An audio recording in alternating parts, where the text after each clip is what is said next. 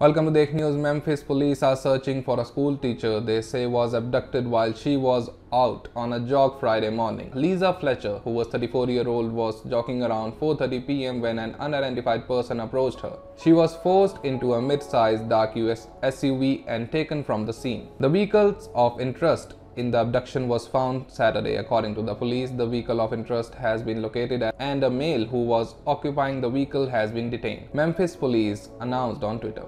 Eliza Fletcher has not been located yet. Police did not immediately say whether the person who was detained is believed to be involved in the abduction or whether he will face charges. Photos released by police show Fletcher running in the neighborhood near the University of Memphis. She was last seen wearing a pink jogging top and a purple running shorts, the police said in an alert. But Fletcher is white, 5'6", with brown hair and green eyes, police said, and she weighs around 137 pounds. That's all for this video. Keep watching our channel and don't forget to subscribe. Dekh News.